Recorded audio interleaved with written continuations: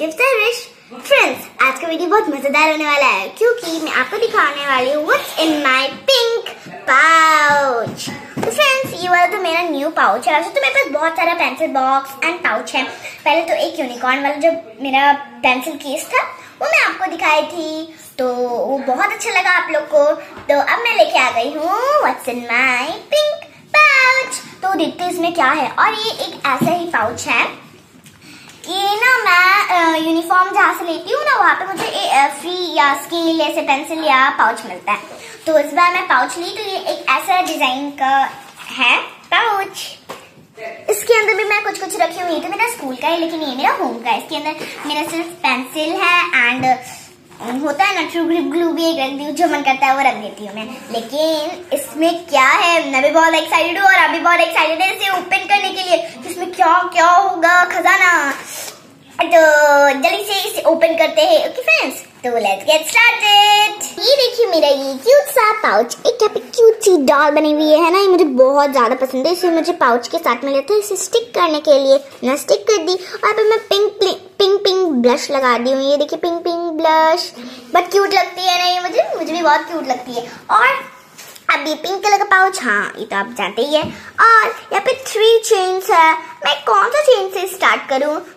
हाँ, ये वाले से स्टार्ट करती हूँ। तो पहले देखते हैं इसमें क्या है।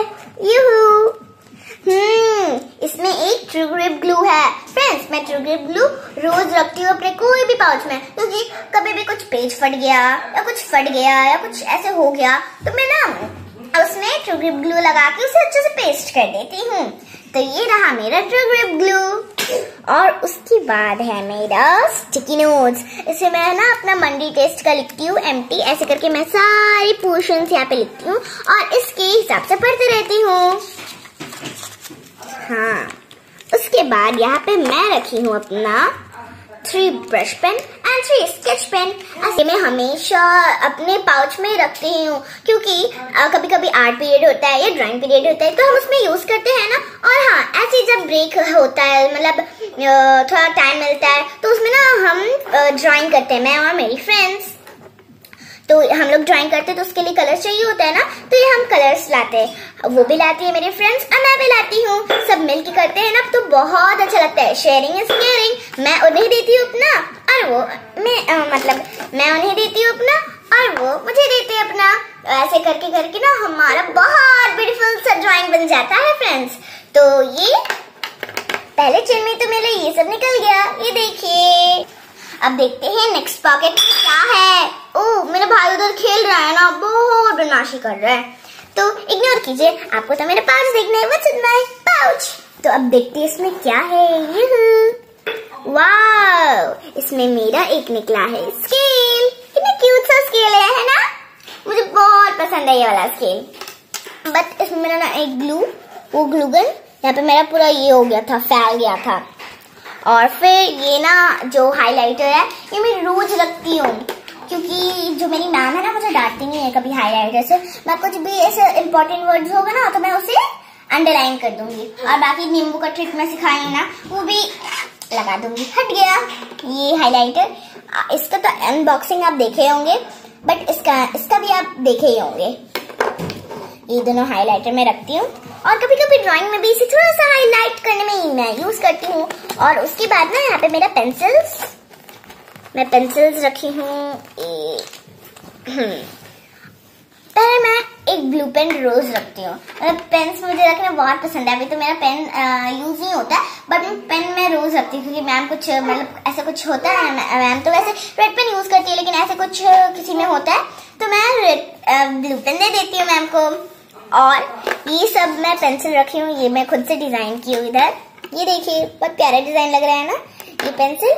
ये 2 एक्स्ट्रा रखती हूँ मैं, जब कुछ गुम हो जाता है तो मैं यूज करती हूँ। और ये सब मेरा पेंसिल्स है। ओके, अब और हाँ, ये एक टाइप का शार्पनर है। और फ्रेंड्स, ये कितना प्यारा लग रहा है ना, पूरा ड्राइंग किया हुआ। और ये एक ग्लोव है, ग्लोव शेप का तो है लेकिन ये ग्लोव भी लग रहा है। सब कॉन्टिनेंट्स है एंड स्टेट्स, मतलब सब दिया हुआ है यहाँ पे, है ना, कंट्रीज।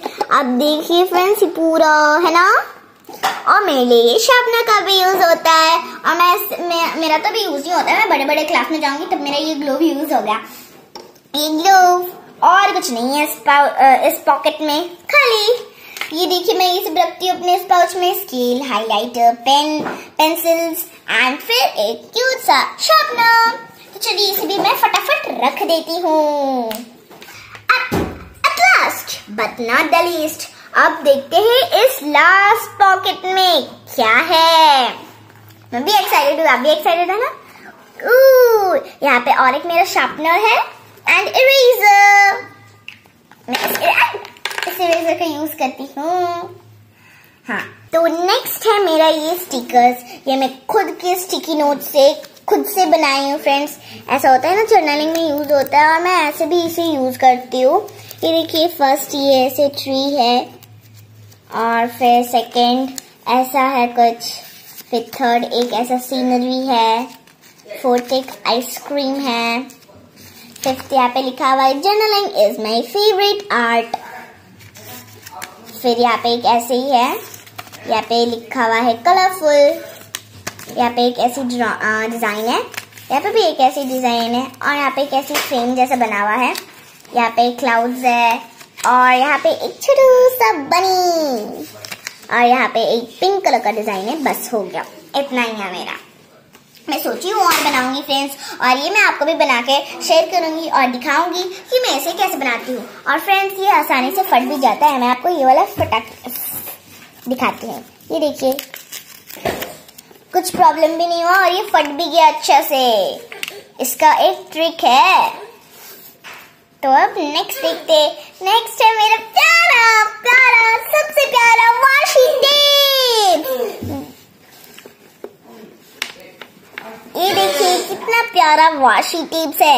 यहाँ पे पहले यूनिकॉर्न बना हुआ है, और यहाँ पे भी यूनिकॉर्न बना हुआ है। इसका अनबॉक्सिंग तो आप देखे ही होंगे फ्रेंड्स। अगर आप नहीं देखे तो जाइए मेरे शॉर्ट्स में और फटाक से देख लीजिए। कितना प्यारा प्यारा और कितने सारे मिले थे मुझे। और ये सब स्टिकर्स है। ये मैं ऐसे ही अपने पाउच में रखती हूँ। ऐसे कभी कभी मुझे मन करता है देखने को तो मैं देखती हूँ, और कभी कभी मैं अपने कॉपीज में भी इसे पेस्ट करती हूँ। जैसे लेट्स गेट लॉस्ट के बाय, ये सब मैं यूज करती हूँ।